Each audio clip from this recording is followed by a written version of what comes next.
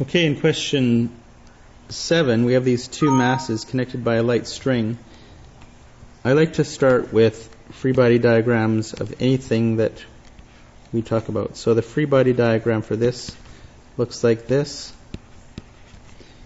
Tension acting up, M2G acting down. For the other one, it is tension acting to the right, Fn acting up, Fg acting down. It says frictionless surface and frictionless pulley, so there's no friction. What is the rate then of the mass? Think of each one separately. What is going to cause the first mass, M1, to accelerate? That's the net force. F net on mass 1 is M1 times A. What causes it to speed up? Tension. What causes it to slow down? Nothing, because there's no force of friction.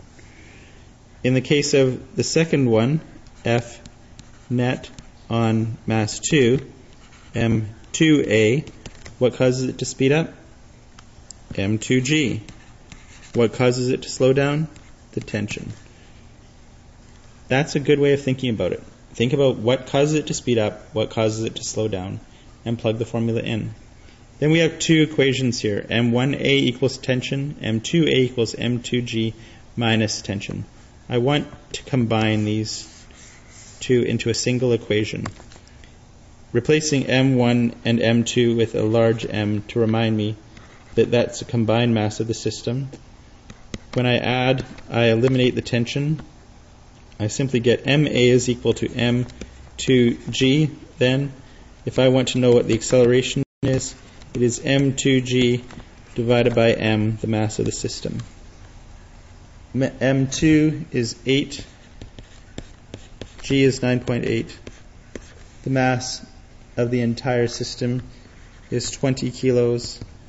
From this, I get a total acceleration of 3.92 meters per second squared.